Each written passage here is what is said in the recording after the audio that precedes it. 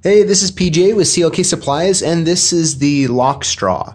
I don't know how much you've ever thought about when you try to lubricate a lock and you grab a can of lubricant like this Houdini here and you go to spray it and it just goes in a straight line, just like that. And when you're putting it into a lock and you get it put in here and you spray it, you're for the most part just spraying the very back of this lock, and then it's kind of the lubricant's just kind of running through it. So this lock straw was invented to make that problem go away and actually lubricate the wafers inside the locks. And I'll give you a quick demonstration of how you do that here. So we'll take off the old straw, we'll put this new one on. Now wherever this yellow line is where it's going to be spraying, and it's going to be spraying on the top and on the bottom.